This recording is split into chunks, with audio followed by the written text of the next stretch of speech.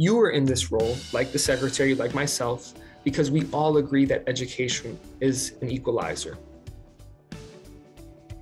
Everyone has something to contribute to the United States of America, and that we are much, much better together, and that education is the vehicle that opens those opportunities for many. And I want to be a part of helping to produce that in people's lives.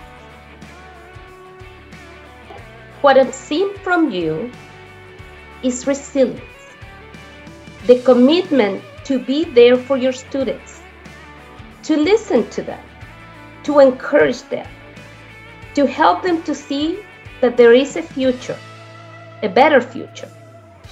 You are that leader in your community that day in and day out give your students hope.